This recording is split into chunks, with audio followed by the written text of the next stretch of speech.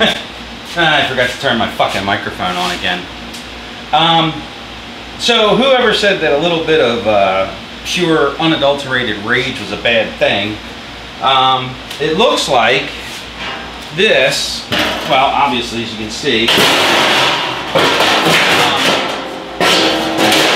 I was able to get the insulator out when I was beating on it, or when it got broke, or when it got hit. These spot welds all busted. I knew these were broken. That was part of why I was kind of futzing with it. And there was only 2 or 3 actually spot welds at the front here. And then I looked at it and I realized the only thing that was actually holding it in was the thermometer here, the big nut on it. So I unscrewed the thermometer and I jiggled this thing until it came out. So what that does is that it gives me access to the backside of this, and with access to the backside, I absolutely can straighten this. I showed in the other video, maybe I'll do a little voiceover as to what I was doing with this, but this was actually kind of encouraged me to well, beat on it a little bit. And now that I've beat on it some, like I said, it's kind of encouraging. I am now. I got it apart, so I'm going to beat on it till I get it straight. I'm going to clean it up, and I'm actually probably going to weld it back together. The next step is the back piece. If I can get the top straightened out, I probably won't go. There's a piece that mates up with this that's bashed even worse than the top here. If I can get most of this out, which I'm pretty confident I can,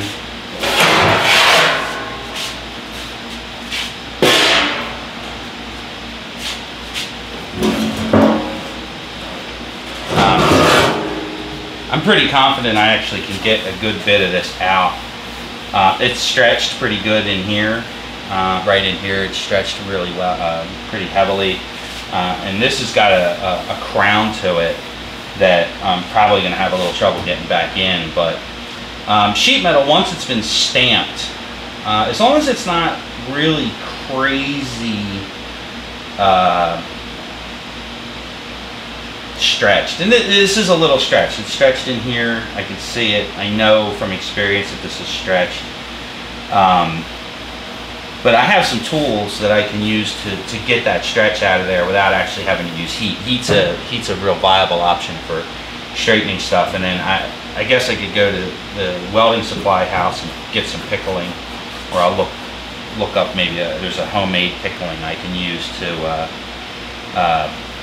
bring the stainless back. Because this brush, all that stuff is actually relatively simple to do. So turn this around.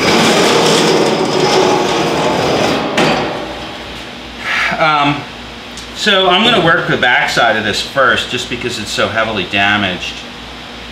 I'm going to work the backside with a hammer and dolly. I'd originally thought that this piece was welded. These are welded on. This is welded here from the outside.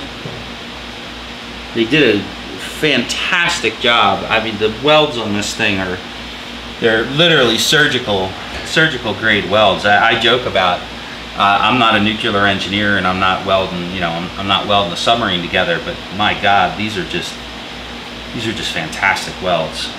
So there's part of your $4,000. This lip is going to be a little tricky because it's pretty stretched, but I think I might be able to fix that too. At least make it a little bit more suitable. So I'm going to bust out some of my old dollies. I think a toe dolly. I'm going to start with a toe dolly right in here to rough this out. And yeah, a toe dolly and my regular body hammer here. This is my favorite snap-on body hammer. I have another one that's actually very similar to this. It's got a little bit less of a crown on it. When I take the hammers out, I'll explain exactly what hammers I'm using and why. My initial was to use that big ass rubber mallet to pound on it, and then I went to a sledgehammer, and that's when I realized that I broke the Lung butter. That's when I realized I had broken all these spot welds. I'm a little bit tempted not to even bother trying to straighten the inner piece and just put it back together, but what'll happen is the outside of the grill will get really hot and discolor. That's just the nature of stainless that gets hot. This grill gets about 800 degrees. It's really, that's part of why I love this thing. I mean, it really cranks out some heat. So I'm gonna gather up some tools and get at it. Okay. So when I put away all of my body shop equipment, I actually wrapped all my dollies in saran wrap and greased them, because for the most part they were really clean. And I've mentioned several times I have a water problem here in this garage.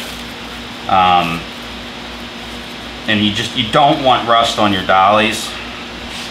I'm actually not going to leave this on here.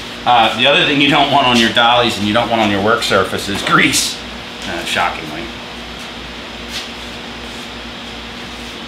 So just going to wipe these off, or just wipe the majority of the grease off. Now this dolly is hardened steel. I think this is a Martin. If it's not a Martin, it's a Snap-on. I long ago polished the name off of it.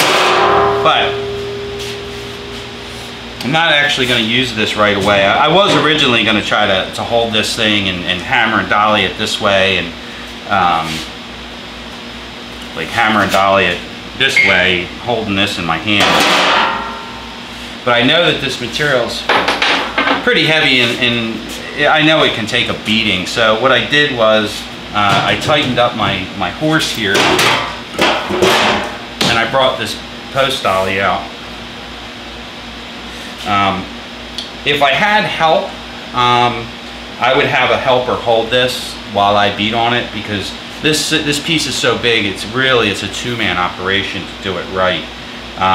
But my wife's working, and the first time I hit it with a hammer, she's going to run screaming. It's just not part of the world. It's just not part of her world, and that's fine. I respect that. It's just yeah, it's just not part of her world. The first time I cut something with a grinder, she ran to the hills, afraid I was going to burn her alive. So this actually is not the greatest thing to use for this, because there is a crown to this.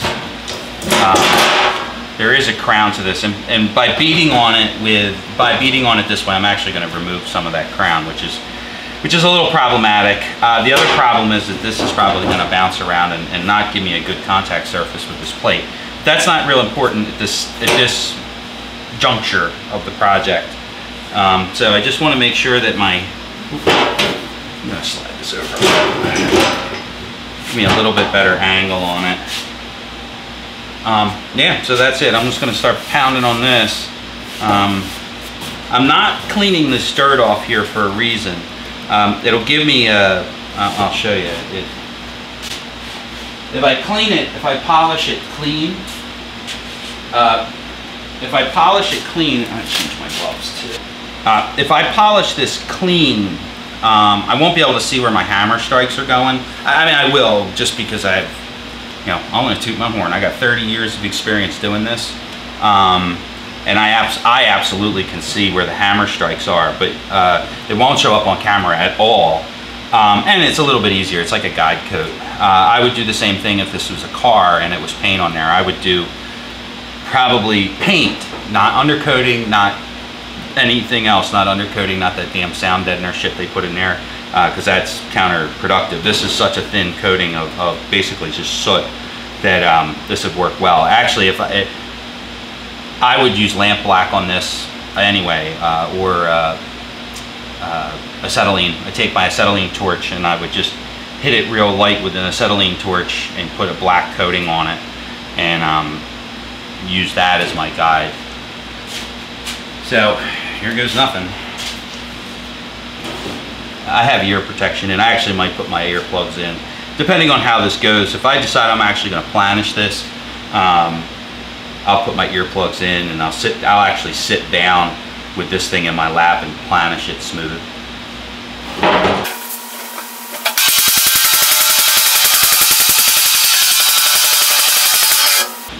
I should note here that I'm not actually hitting the dolly.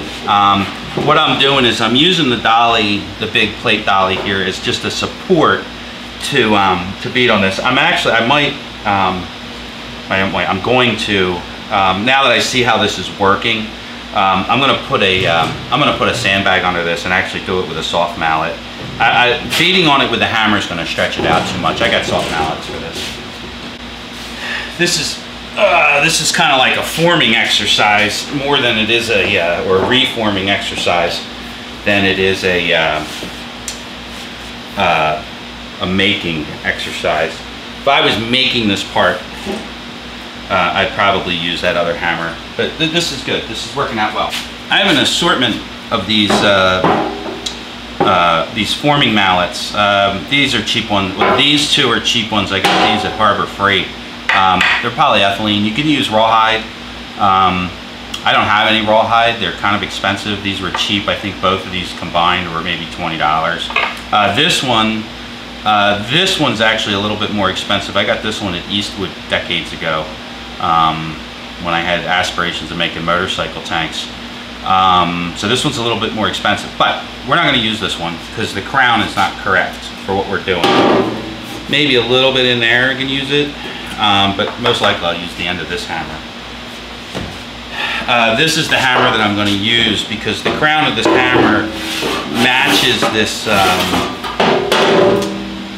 the crown of the piece a little bit better. The other one's too abrupt, and this will spread the blowout.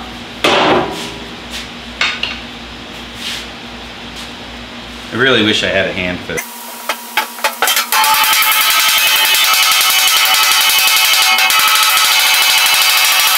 Working out great. Shockingly way better than I thought it was going to. I'm going to switch hammers again. This is a cheap Harbor Freight just dead blow hammer. This is pretty flat in here. This is pretty smooth. And if I use this one, what it's going to do is it's going to put dimples in it. And I don't want to dimple it, I just want to push it out.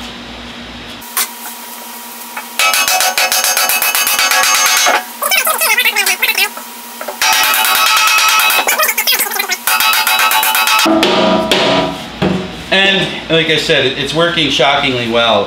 The harder part to straighten is going to be this here. I kind of monkeyed it just by beating on it like that. I was so mad. I still am kind of mad. I'm less mad than I was earlier. Let's take a look at the outside real quick here. So we've got this out, not too bad.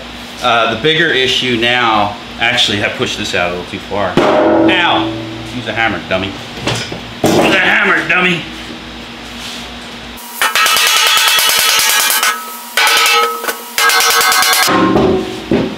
Yeah, there's a pretty decent crease in it right here.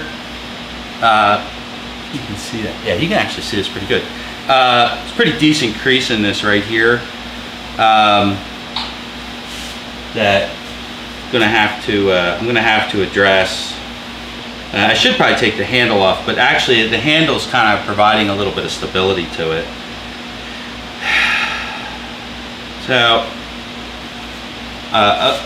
about 50% of doing any kind of metal straightening or metal forming is taking a look at what you're doing and what you've got going. I worked with guys that would just mindlessly fucking pound. They would beat on pieces of metal like it's Chinese hookers, and it's like, dude, you got to look at what you're doing. You can't just mindlessly beat on it with a hammer and then slop body filler on it. This is actually, I'm still pissed off that I have to do this, but I'm a little bit less pissed off than I was about 20 minutes ago. It doesn't make me any less, I'm still pissed off. I'm gonna put this nice tool holder on here for my hammer. Oh, spin that around. Oh, not so heavy now. This monkey shit here, this will come out pretty easily, and I can do that by planishing. what I'll end up having to do is, I could do it two ways. I actually have a planishing hammer. I have a power planishing hammer, and I could probably get most of these dents out that way. This is all me. This is all me beating on it like a monkey. It kind of bit me in the ass, no pun intended. I'm going to go out to my shed to the smorgasbord and see if I have a piece of angle iron, which I do actually, that I can slip inside of here and try to reform some of this edge, because this particular piece is crowned in two different directions. So it's crowned this way, and it's got an ever so slight crown this way. I'm going to say maybe like 1 or 2 degree crown over its width. This is flat. This piece is flat. I think if I work this corner right here, if I work this corner,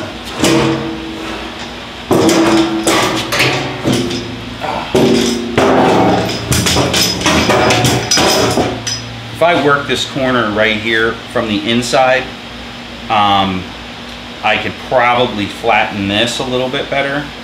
I'd like to take this wallow out of here, and taking this wallow out is not beating on it from the back side to try to get this out. The damage to this, what's making this do this, is the damage along this edge here, particularly right about here and right about here. If I work on these from the inside, I could flip this over, I'll put a dolly on here, and I'll very carefully, very lightly tap on this.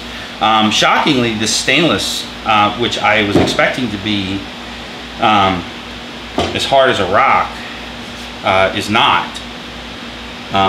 It's actually relatively easy to work. I'm kind of shocked. But I haven't planished it yet, so planishing is probably going to make it work hard and then be more problematic after that. But I think the next step, like I said, is I got to get something in here. I got to get something in here.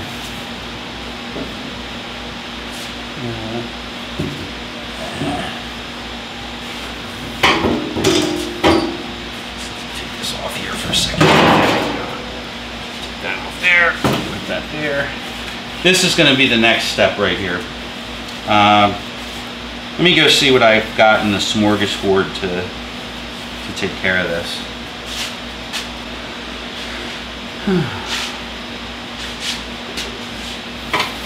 Let's see if I can spin this heavy ass thing around without killing myself.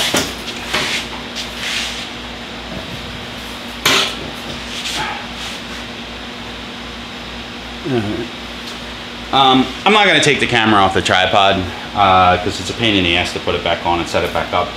So what's going on here is, and I might be able to like cut back to the other video. So this is a channel here. So they folded it around. It welds actually broke there. So this is the piece of metal comes out, flattens out, and it's got a bend in it to create a strengthening channel and a place to put the insulator, which we're going to fix too, I think. Like I said, this kind of encouraged me a little bit. So I've used these for years to straighten lips like this. These are very common on a lot of metal straightening projects. I went through my smorgasbord. I didn't even have to go out to the garage, and I came up with this piece of it's about 3/8 inch thick hot rolled steel. It's got a terrible bow in it, but this lip is about 1/2 inch on the inside, maybe 7/16. This is 3/8. So it fits up in there real nice. You can't quite see. You know what? Yeah, it works pretty good. So that slides right up in there, and then that's going to provide me with something to beat on here, because this edge is real bad. The thing is, I can slip it this way. One of the things with working sheet metal is you're not working the whole piece. Okay, you're only working about this much at a time maximum. Actually, usually, depending on what you're doing, you're only working about this much, and then you work out. So it's if you know, I need to straighten this. Okay, so you can see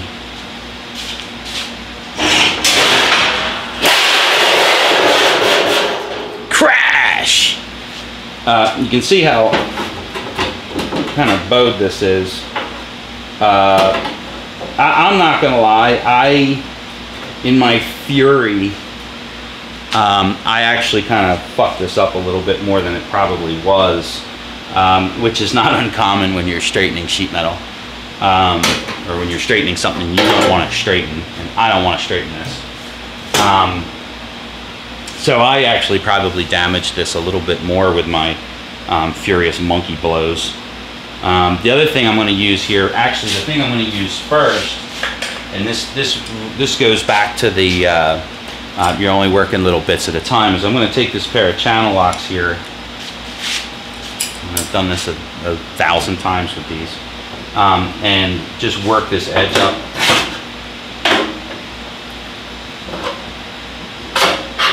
Working this edge from the very beginning of this project was something that I don't know what I was thinking. It was like, it seemed like it was just so difficult to do at the time, and then when I got the insulator out, well, when the insulator fell out, I realized that there really wasn't a whole lot to this edge. It was very difficult to bend, and that's one of the other natures of sheet metal, is that it will, every time you bend sheet metal, it gives it more strength. If you've ever seen the hood of a Volkswagen Beetle, the reason that is stamped the way it's stamped is to provide the most amount of strength for the least amount of structure. That's how you get strength in sheet metal. Roofs, old roofs, or even the roof on my Dakota, they look like styling lines, but in reality what they are is they're strengthening things. If you ever put a perfectly flat cookie tray or a cheap cookie tray into the oven, or a cheap pan in the oven, and you turn it up too high and it twists, and then never comes back, that's kind of what a good pan won't do, that because of the way it's shaped. So it is what it is. Back to what I was doing. So I'm gonna flip this down again. Now I don't know if it's showing up real good on the video, but this, because I use this little short thing, this edge is now shrunk itself. Actually, that's where this bow is coming from. Is when it was bashed down, it stretched. This edge stretched. Now what I've done is I've pulled it up, okay, and by pulling this up like this, I've created all these little ripples. Now, to make this straight again, there's two things I have to do. One is to get this edge out. Okay, so this edge needs to be made square-ish again. I know it's not showing up on the video, but it's showing up clear as day to me. So this edge is no longer, this edge is crisp here, crisp, crisp, crisp, and then it turns to shit right in here. This is where the majority of the bend is, and this, which is dead straight, is supposed to be dead straight, is now going like this, and it's doing that because it's stretched. Now, you have to remove the stretch. Now, the easiest way to remove the stretch is with heat, but I don't feel like using heat. You don't need to use heat. You can use a tool called a shrinker, which is what I'm going to use, or a slapper, which is what I'm going to use. Slim shrinker, slapper. They've got a bunch of different names. So the first thing I'm going to do is I'm going to beat this out some more, pretty violently actually. And you're not going to see it because my fat ass is going to be in the way holding it. Or I could flip it up actually. I might do it that way. Like I said, half of straightening metal is in your mind. The other half is actually physical blows. Most of it's in your head. Let's see. Let's try it that way first. Having something nice and stable to pound on is actually for this type of shit where I'm trying to recreate. This lip here, and actually this being bent might help. Will help that. I actually have some angle iron out in the garage, or out in the compressor shed that's got an edge on it that I may end up going to go get, just because I know I can hit it easier.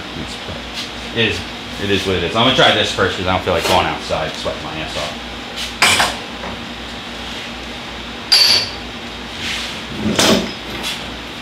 And I'm gonna have to set this aside. So I'm gonna set this up like this. And this is one of those times where I really wish I had help, but I don't, so I'm just gonna work little tiny bits at a time until I get it right. That's not gonna work very well, but it might do what I want it to do. We're gonna move.